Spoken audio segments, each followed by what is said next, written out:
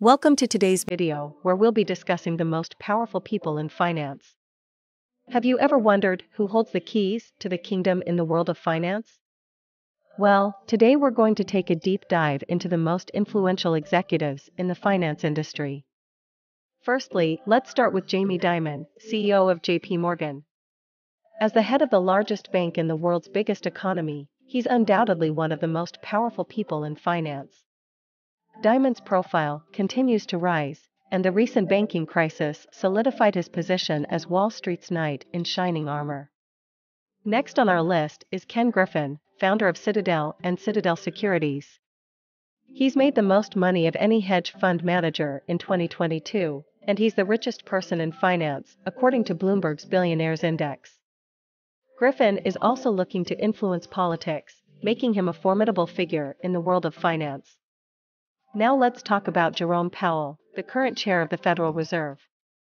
Powell's decision to raise rates over the past year has had the most significant impact on the wider markets. He's one of the most powerful regulators in finance and has a significant influence on the economy. Another notable name is Larry Fink, CEO of BlackRock, the world's largest asset manager. Fink is a poster child for ESG and has built a powerful consulting arm alongside his firm's trillions of dollars in assets under management. Working alongside Fink can supercharge your career, and it'll be interesting to see who will fill his shoes when he steps down.